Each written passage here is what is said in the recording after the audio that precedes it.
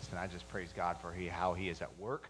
And I will tell you that, that group is really focused on studying the Word and discipling one another and caring for one another. And there's been several people who've come to know Jesus as a result of the ministry through that group in the past few years. And really, that's a picture of what all of our groups should look like, that we really see a belonging, and we see a teaching, and we see a desire to reach people for Christ. And I pray that we would all take that challenge and say, how can we do that better in our groups? I think we had a taste of that in our Christ-Centered Marriage Conference. I even was told by someone who used to be a part of this church who was here how they really saw Titus 2 lived out in the couples who are more seasoned in their life, teaching the younger couples about marriage and even some parenting, and how beautiful that was. And so I want to say thank you again to everyone who participated, but especially to those who led.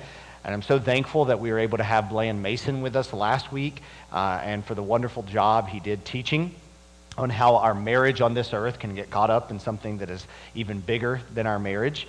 And the placement of his sermon on marriage was not random, but it was intentional. He taught last week on a Christ-centered marriage right in the middle of our study of Hosea.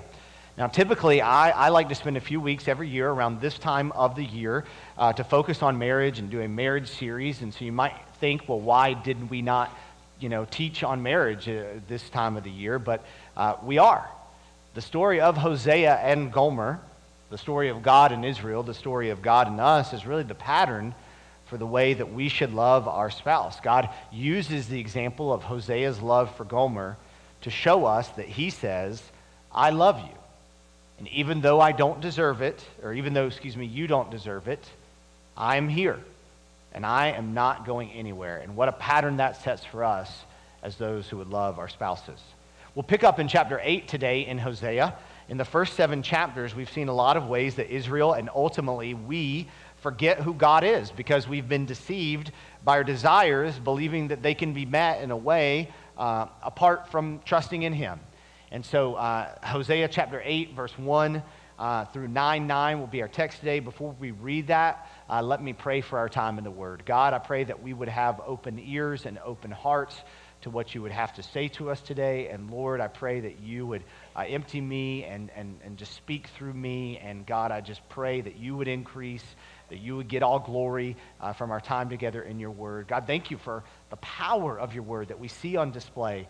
And I just pray that everyone would know and believe that that can be a reality in their life. I pray this in Jesus' name. Amen. All right, let's read Hosea chapter 8, verse 1 through 9.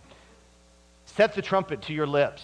One like a vulture is over the house of the Lord, because they have transgressed my covenant and rebelled against my law. To me they cry, my God, we Israel know you. Israel has spurned the good, the enemy shall pursue him.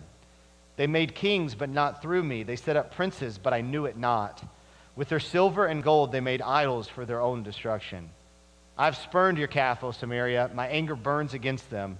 How long will they be incapable of innocence? For it is from Israel, a craftsman made it. It is not God. The calf of Samaria shall be broken to pieces.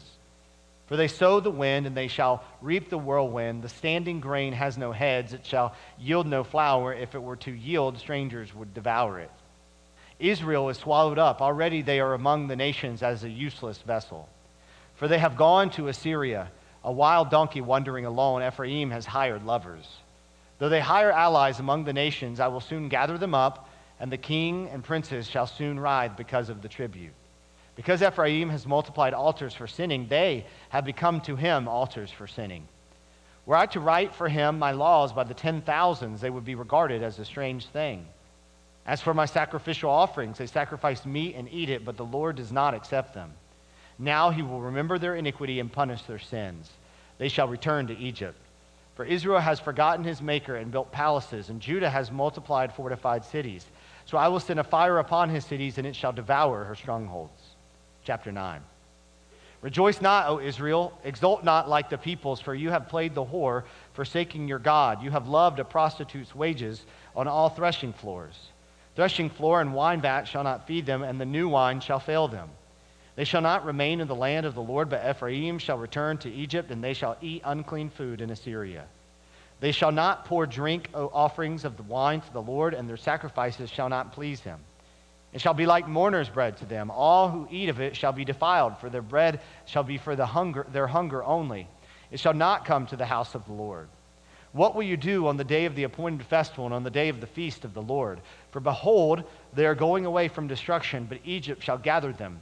Memphis shall bury them. Nettles shall possess their precious things of silver. Thorns shall be in their tents.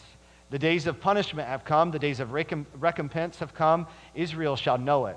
The prophet is a fool. The man of the spirit is mad because of your great iniquity and great hatred. The prophet is the watchman of Ephraim with my God, yet a fowler snare is on all his ways, and hatred in the house of God.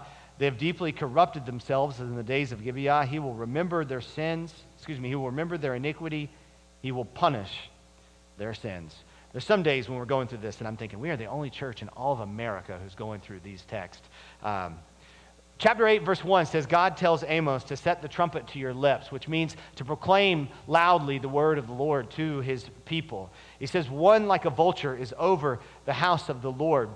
That word vulture could also be translated eagle. It literally means large bird of prey, and it would symbolize that judgment was coming upon a dying people. And so judgment is coming. He says in verse 5, I have spurned your calf, O Samaria. My anger burns against them. How long will they be incapable of innocence? And then in verse 6 he says, for it is from Israel, a craftsman made it. It is not God. The calf of Samaria shall be broken to pieces. Now, you need to understand what had happened in the northern kingdom. You have in this day two kingdoms, a southern kingdom, which is Judah, which really is right around the area of Jerusalem, which had been the center of Israel. And then the northern kingdom is the land beyond that. And in the northern kingdom, they had set up temples which were not the temple. And they really weren't supposed to do this, but the reason they did this is because the king didn't want his people going to Jerusalem to worship out of fear that he might lose some power because the people wanted to go to the temple to worship. So they set up these faux temples, if you will, and in those temples, they allow the idolatry of the regions around them to creep into their worship. And so in many of the temples, there was an image of God on top of a bull. And this was what they worshiped. Now, this should not have ever happened in the first place because of the commandments and the instructions they were given. But what was then happening is the attention, the direction of the people was not the God on top of the bull, but the bull, because the bull was more practical. The bull symbolized agricultural success and economic success. And so this became a part of how they worshiped and a part of how they lived, therefore. And God says, how long will you be incapable of innocence? Meaning, how long will you not deal with the sin that's in your heart and remain guilty before me? And, they had been warned against this in Deuteronomy chapter 4. In Deuteronomy chapter 4, as they're coming out of Egypt, wandering through the wilderness, preparing to be in the place that God had promised their forefather Abraham long ago, God says to them in verse 9 of Deuteronomy 4, only take care and keep your soul diligently, lest you forget the things your eyes have seen. Lest you forget how I miraculously delivered you out of slavery, out of bondage in Egypt, how I provided for you in the wilderness. And lest they depart from your heart all the days of your life, make them known to your children and your children's children. How God saved you needs to be a part of your life, and it needs to be a part of what you teach your children and your children's children. He told them, take care lest you forget the covenant of the Lord your God, which he made with you, and make a carved image, the form of anything that the Lord your God has forbidden you. So they had gotten to this place of prosperity, and they had forgotten. But what's interesting to note is this is not a godless nation. This is not a godless people. They knew this stuff. They even still studied this stuff. It was still a part of their culture. James Montgomery Boice says this, the problem is not forgetting God intellectually. It is forgetting God morally.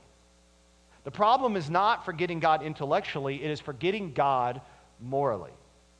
And I want to look at 4 ways that this text shows us that we can know God intellectually and forget God morally. So 4 ways that we know God intellectually and forget God morally. Before I do that, let me explain or clarify what I mean by knowing God intellectually and forgetting God morally, because we carry different definitions of those words, and so I want to make sure you know what I'm trying to say. So when I talk about knowing God intellectually, I mean this, that we are aware that there is a God, we are likely aware that there is one God, and we can give the right answers about that God comes first, that with God all things are possible, that you need God, that I need God. We know that.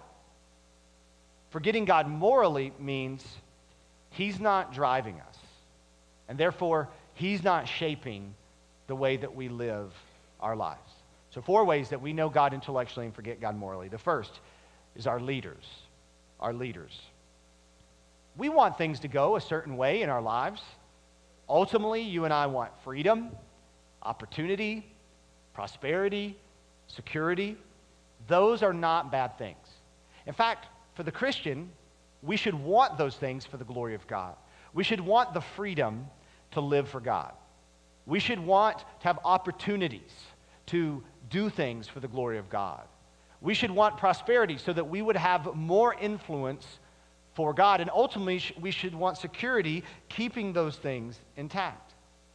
And we know that God uses leaders in our lives to usher those things in, to preserve those things. But what happens if we're not careful is we begin to look for the wrong kind of leaders. And we see this happening in Israel. Look at chapter 8, verse 4. It says, they set up kings, but not through me. They made kings, but not through me. They set up princes, but I knew it not. With their silver and gold, they made idols for their own destruction.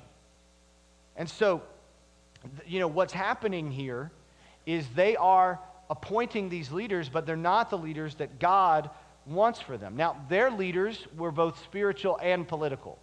If you were a king in Israel, it carried a spiritual connotation from God's word. And for us, that's not necessarily true. We have political leaders and spiritual leaders, and those don't have to be the same thing. And so let's first talk about political leaders. So again, we want freedom. We want prosperity. We want opportunity. We want security. We might have different definitions of those things, but we want those things. And those are not a bad thing.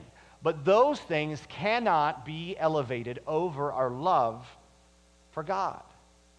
And that is what had happened in the nation of Israel. These leaders seem to be able to give them something, and so they begin to put the wrong leaders over them. Look in verse 9 and 10 what it says. It says, "For they have gone up to Assyria, a wild donkey wandering alone. Ephraim has hired lovers. Though they hire allies among the nations, I will soon gather them up, and the kings and princes shall soon ride because of the tribute." Again, they want freedom. They want prosperity. They want opportunity. They want security. And they believed that these nations that were not living the way God intended for them to live promised them a better opportunity for those things. And so they began to align themselves with that way.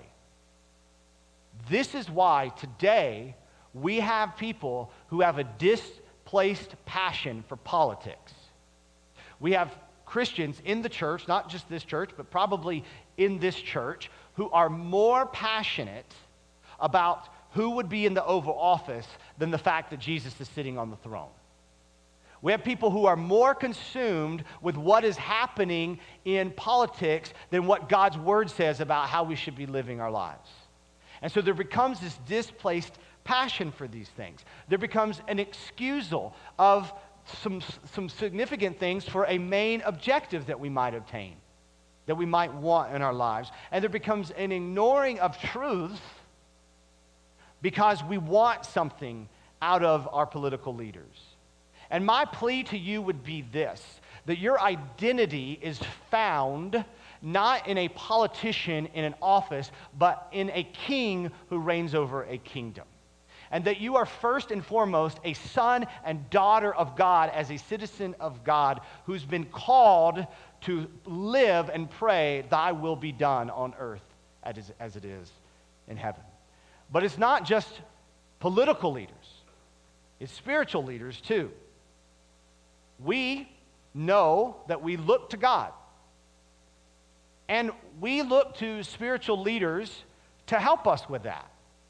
And we look to spiritual leaders to help us look at ourselves and to help us look to the world. And in light of who God is, in light of who we are, in light of what our world is like, to be obedient to God. Spiritual leaders teach us. They help us to understand things. They're gifted to do that. Spiritual leaders are able to give us direction corporately as a church and maybe even individually in our lives for how we could do what God's called us to do. Spiritual leaders are able to help us with application. What do we do with this? How do we apply this to our lives in which we've learned? And spiritual leaders help us with encouragement. But if we have these things, good teaching, and I did that again. I did that first service too. I don't know why I do that, but that's what you do. You have good teaching and good direction and good application. If we have these things, but we can forget the heart of God. And so what that results in is an attraction to maybe prosperity teaching. You know, where we say God just wants what we want for us all the time. And so how can God give me more of what I want? Or an attraction to popular teaching. How can I live my life in a way that the most people as possible like me? Or an attraction to maybe just certain aspects of the faith that we seem to, particularly based on our personality, have an interest in at neglect of other things that are important to God. And what happens is we forget God morally. We know we should be living God, but it's really for God, but it's not really God who's shaping us and guiding us and directing us. And so what we do here is we find a teacher who gives us, or a leader who gives us enough of God so that we can actually avoid God. We find somebody who helps us to feel justified for the way that we live, but we actually don't have to surrender to everything in our lives. Now, here's something that we need to take note of, because it's very easy to look at political leaders and spiritual leaders and talk about how bad they are. But our leaders are typically a reflection of our values. Our leaders are typically a reflection of our values. Speaking purely hypothetical here, but not at all. If we have a lot of leaders who have poor character but value economic prosperity, that's because we have a lot of people who have poor character but value economic prosperity in our country. If we have leaders who kind of, follow these political ideals without a real valuing of, morality and life and some of the innocent, then that's because, listen, we have a lot of people who think that way. If we have spiritual leaders who have a big following, or lots of spiritual leaders believing that God is this like cosmic sugar daddy, is because there's a lot of people who believe that. If we have a lot of teachers who kind of think we should redefine love and the parts of the Bible we don't like about God, we'll just redefine because we're really in charge of that, it's because there's a lot of people who believe that. And so the reality here is these leaders rise to positions they're in as a reflection of the values of people.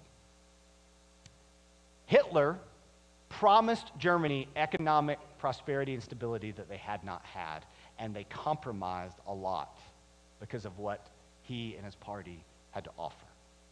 In the times of slavery, there were spiritual leaders who were twisting the truth of Scripture so that we could justify a devaluing of human beings. And we see this trend happen over and over again. So what do we do about that? Well, I'm going to talk about that when we wrap up. Let's move on to number 2. Another way that we forget God morally, but we know him intellectually, is our worship. This is sort of connected to spiritual leaders, so we don't have to spend a ton of time here, but we know that we should worship. And we even articulate that we should worship God. But we tend to forget God as the driver of our worship. Look at what verse 11 says about Ephraim, which is a part of Israel.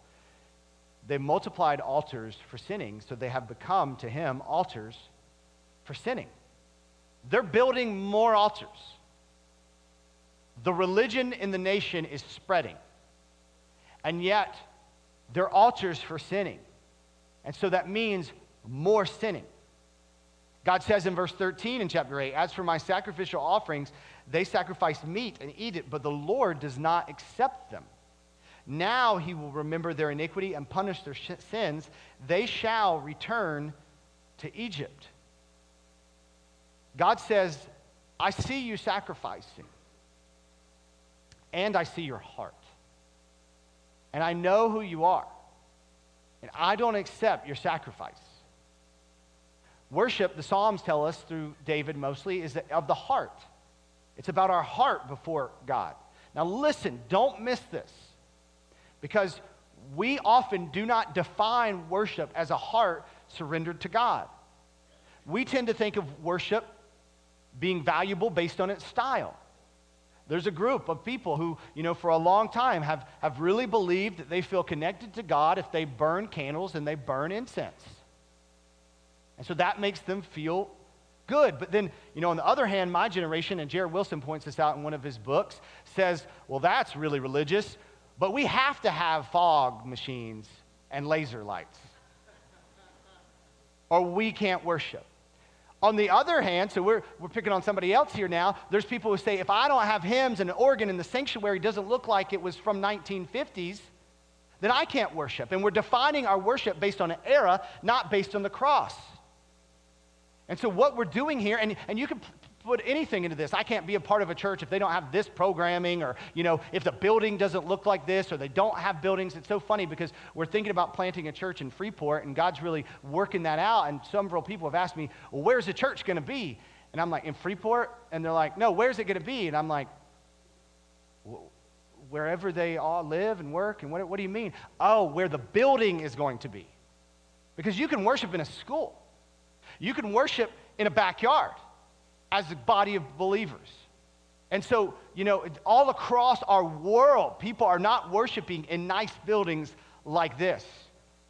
And we have to be careful that we begin to define our worship based on a style or a feeling that we get from worship. Worship, David said, is of a broken and contrite heart. I want you to listen to this, because often when people talk about what worship is, they talk about how it lifted them up and built them up. But in worship, we die to ourselves, we sacrifice ourselves, we present our bodies as a living sacrifice, and God builds us up. And there is something about when worship is not defined by a style or a place, but by God's just meeting you where you are. And that's what we should be holding on to as worshipers. But look at what happens in verse 14 here. It says, for Israel has forgotten his maker and built palaces, and Judah has multiplied fortified cities.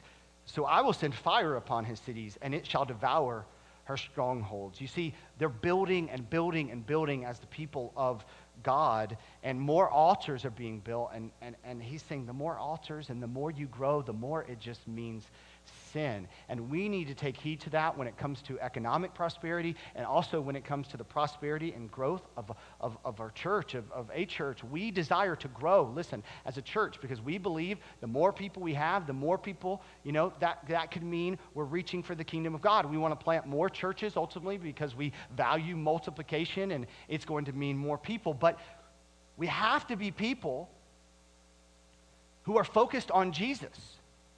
Because if we grow and multiply churches who are full of people who know God intellectually but forget him morally, it just means more people who know God intellectually but forget him morally. And so it's about making disciples. We cannot feel good about our walk with God because the church itself is growing. We need to be taking a look at ourselves and saying, are we doing what God has called us to do? We want to see that multiply. That's what we want to see. I can't tell you how I got into this conversation because you might know who and context of which I'm talking about, but a couple weeks ago, there was a guy I was talking to, and he's a leader in another church in this area and really involved there, and we got into this conversation, and he finally said, well, I just really don't care about doctrine. I'm just following Jesus. And that sounds good. And, I might say that, if somebody's like, why don't you fight with, other preachers? I don't mean fist fight, but why don't you, because I'm big, so I would hold my own with most of them. But why don't you get into doctrinal fights, with preachers or whatever it may be about whatever? And I'm just I'm too busy really following Jesus and trying to do what God's called us to do. I get that. But that's actually a pretty dangerous statement because, and I said maybe we'll talk about that another time, which we won't. But, Like, how do you know you're following Jesus, man? And if you're following Jesus, shouldn't that lead to some beliefs about the world and some beliefs about certain things? And ultimately, like, what if Jesus disagrees with how you think? Are you going to keep following him? And so we have to be sure here that when we talk about our worship, we're really saying, hey, Jesus is the one I'm living for. And I want to see more people connected to that. I'll talk about what we do about this at the end. Let me kind of transition number 3. The third way that we forget God intellectually, or forget God morally, and know God intellectually is his word. We should be in the word, and we can be in the word and forget God. Let me show you 3 indicators of knowing the word intellectually but not morally. And I would say this is almost a progression. Chapter 8, verse 1 says, set the trumpet to your lips. One like a vulture is over the house of the Lord, because they have transgressed my covenant and rebelled against my law. Look, they know the word, but they don't obey the word. That would be the first indicator. You don't obey the word. God made a covenant with them. He said, trust me and I will bless you. I mean, it's an amazing covenant because he's telling them they're like Gomer. They're not faithful, but he'll be faithful to them. Just trust me and I'll bless you.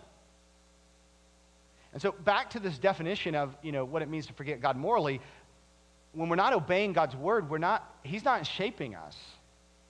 And so we just kind of do otherwise. Like, what this is like is it's like, James says it this way in the book of James, it's being a hearer of the word and not a doer of the word is like a man who looks in the mirror and walks away and immediately forgets what he looks like. So that would be like, so me, for example, I work out a good bit, but I'm not seeing the results that I should get because I eat pizza a good bit as well. And the truth is, I often think, man, I would be in really good shape if I would just stop eating pizza. And so I look in the mirror and I'm like, I would be in good shape if I'd stop eating pizza, but I walk away and I kind of forget that because pizza smells good. Now, the point of this is not for you to come and tell me I shouldn't eat pizza because I will meet that with 100% defensiveness. The point of this is that the reason why is I just don't care enough. Just truthful. I don't care enough to not eat pizza. And the reason why you hear the word and don't do the word is you just don't love God enough. You just don't care enough to do what he says. Look at verse 12. It says, were I to write for him my laws by the 10,000s, they would be regarded as a strange thing. I would give him more and more law and more what to do and how to do it. But it would just be considered strange by him. See, the church doesn't need a bunch of more Bible studies. A lot of our church, we're in 3 Bible studies at this building and 3 Bible studies other places, and yet there are major things of God that we're missing on. And this could be an indicator here. Another indicator that you're forgetting the word morally is maybe the more you read, the farther you are from Christ-likeness. I'm not saying that's everybody, but Francis Chan says it's a terrifying reality that you could actually read the Bible and end up farther away from God. Now, you know that I value Scripture. I mean, again, we're reading a section of Hosea because we said we go through Hosea that I don't know if that, very many people are going through. But just because we read the Bible doesn't mean we're being who God wants us to be. I mean, a great example of that is the Pharisees. The Pharisees were these people who used the word to justify themselves. And so you end up finding people who end up being very legalistic. Why? Because if you take a prideful person and bring them to church, they just become a prideful church person. And then you find people who, their pride is just kind of abusing the text and a more liberalistic view to the word and freedom to the word, and we define love, we define these concepts instead of letting God define them. People miss big aspects, simple aspects of the faith, but can know a lot about the Bible. Why? Because of this, because they want to be justified by God, so they're in the book, but they're not trying to know God. They know God intellectually, but he's not driving them. And in chapter 9, verse 7 through 9, he says, the days of punishment have come. The days of recompense have come. Israel shall know it. The prophet is a fool. The man of the Spirit is mad because of your great iniquity and great hatred. The prophet is the watchman of Ephraim with my God, yet a fowler snare is on all his ways, and hatred in the house of God. They have deeply corrupted themselves in the days of Gibeah. He will remember their iniquity. He will punish their sins. He's saying they don't want to hear from God, and so they're not listening to prophets. They're not listening to spiritual people. And I would say that's the third indicator, and probably the final indicator is you prefer teaching and advice that is not rooted in the Bible. You begin to find yourself attracted to teaching that isn't centered on actually the character of God. And you go from reading and not doing to diving into how you can live your life, avoiding some aspects of what it means to follow God. And we just live in the state where there's a church, not in the state of Florida, but probably in the state of Florida, but this time in our nation where, and because of the internet too, like you can find any genre of church you want to find that kind of meets your niche of who you think you are. But we don't define our faith by who we think we are. We define our faith by an increasing knowledge of who God is. That's what's shaping us. And so as we get to point 4, we'll begin to answer the question of what do we do? And the fourth way that we know God intellectually but forget God morally is our joy. Our joy.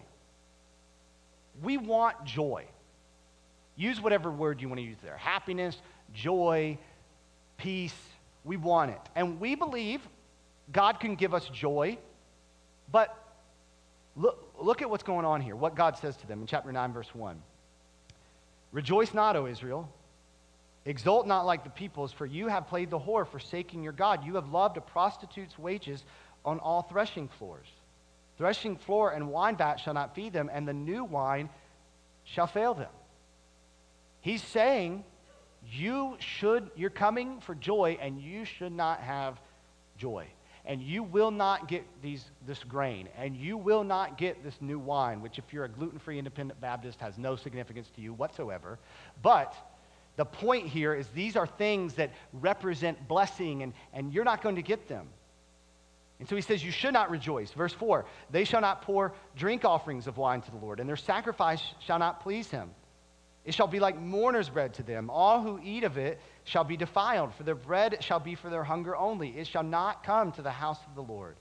What will you do on the day of the appointed festival and on the day of the feast of the Lord?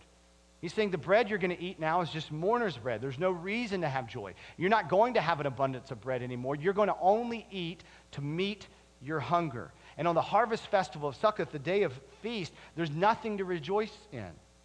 So God is saying you are going to be caused to stop and see your emptiness. But listen, God's saying they're empty, but they're super religious. They're people of faith. They're people who know God and say the right things about God, but yet there's something missing. And it shows in the way that they're living their lives. They're consuming. It's all about them. It's all about what they want. And I've noticed, and I think you'll recognize this too, if you live to make yourself glad, you will strangely find yourself with an increasing desire to make yourself glad. If you live to make yourself glad, if that's the summary of your existence, then you will strangely find yourself with an increasing desire to make yourself glad because it's not enough. And that is where some of you are here.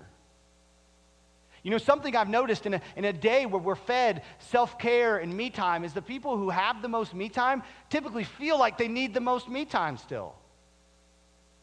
You know, like the people who take the most vacations are always the ones posted on Facebook like, I need another vacation.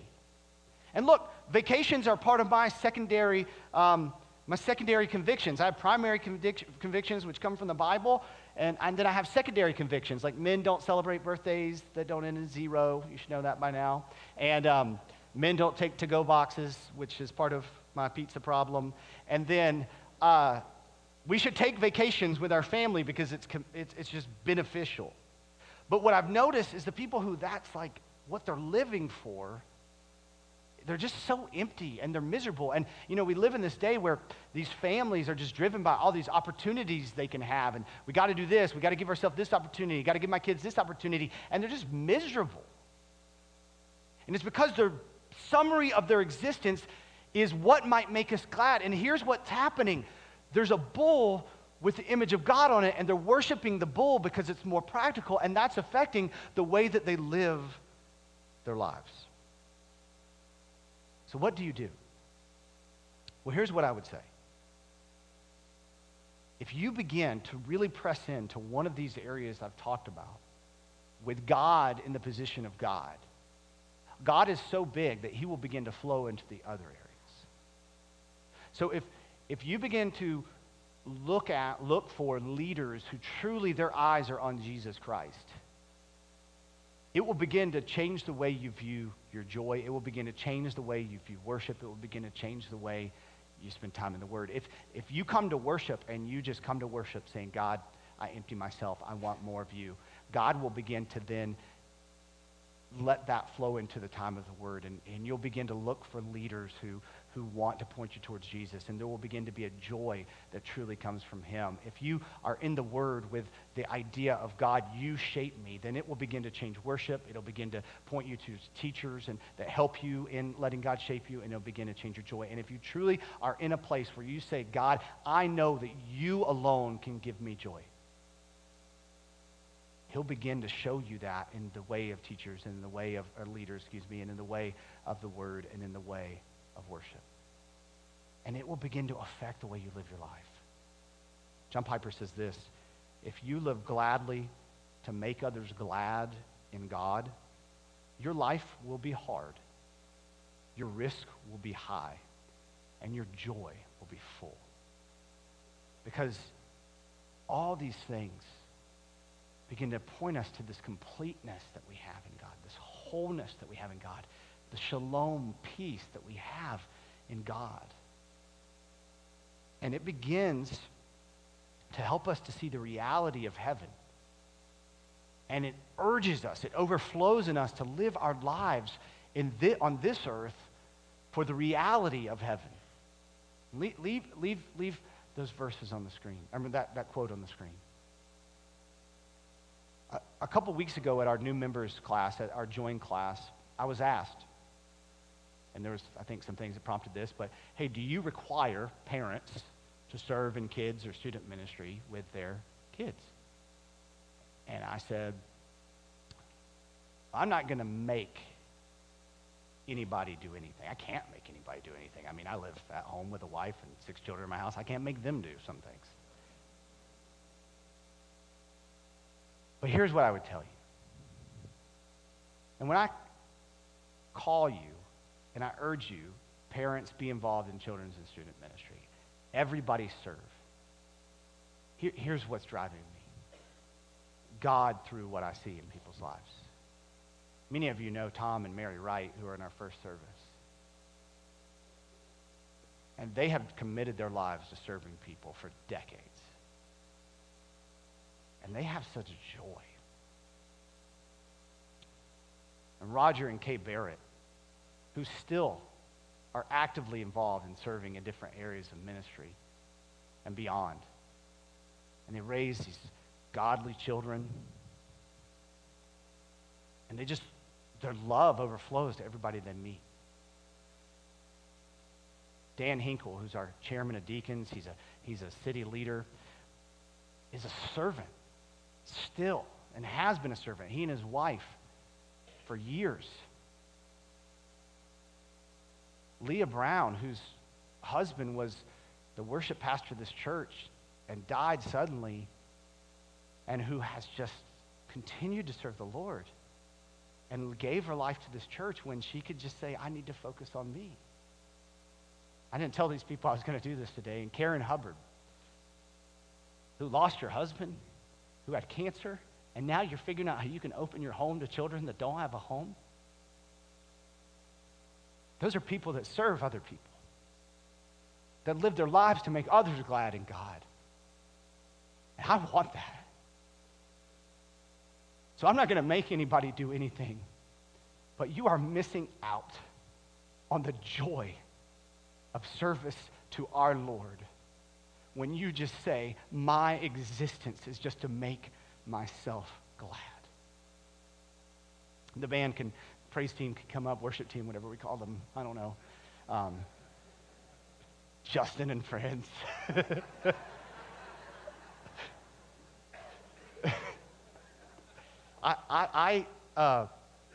I'm really thankful for Cross Point, the Methodist church up the hill, as you call it, if you're from here. They have a basketball league. For our city doesn't have a basketball league, and they do a basketball league, and they do a great job with it. And so, my kids, I wanted them to be involved in that, and so I coach because I want to help out however I can. And this past week, and we have a little devotional, and I usually don't follow the devotional fully because I just take the Bible verses. I'm a preacher. That's just kind of what I want to do. So anyway, the verse this week was Romans 10:9, and so I wrote it on the board. And Romans 10:9 says, if you confess with your mouth Jesus Christ is Lord and believe in your heart God raised him from the dead, you'll be saved. And so I asked the kids, I said, what am I on the court? And there's this assistant coach with me, and they eventually got to the fact that I was, coach. And I said, so am I the master of you? And some of them, because of how hard on them, were like, yes. But I'm like, well, this is church league basketball, so maybe I'm taking it a little too seriously. But no, I'm really not. I'm your coach. But this word Lord that Jesus is, and we got to the definition of it, it was a Lord who a king had given authority to rule over a dominion, part of his dominion, in an area, and he had full authority because it came from the king. And we understand that Jesus has full authority from the king because he and the king are one. And so when he is the Lord, he has supreme rule. And so to believe in him, to live for him, to be a Christian, we really have to believe he has the supreme rule, the authority in our lives. But I said to the kids on my team, both my teams, one of my sons are on them, and Dennis Ely and Richard Allen, who are both members of our church, they have kids on the teams that I coach. And I said, what's it like to have your dad as the coach? And I was kind of scared of that answer, actually, for a moment. But is it good? And they all said, yeah. Why is it good? Ultimately, the reason that it's good is because you know that your coach may have a lot of rules and a lot of things they want you to do, but they're for you. And I think when you hear what we're talking about today, there's this temptation to think, oh, you're against me. You don't want what's for me. God, you want to be Lord and you want to have rule over my life. Yes, he does, but he's for you. So he has complete authority, but everything he's telling you to do is because he's for you. And when you believe that he's Lord and believe that God raised him from the dead, understanding he died for you and he's resurrected and he's promised you resurrection, that's salvation, and that's what we live for. And what a joyful thing we're invited into by the one true living God. Let's pray together. Father, you said that you came so that we may have joy, and our joy may be complete. And God, may our joy not be tied to our circumstances, but may our joy be tied to you and the hope we have in the cross and the resurrection. And God, may that fuel us to live our lives, not to make ourselves glad, but to out of the overflow of love we have for you, to serve others and to see you at work in our lives in a way that only you can be at work. God, may we have open hearts for how you would apply this in our lives today. We pray this in Jesus' name. Amen.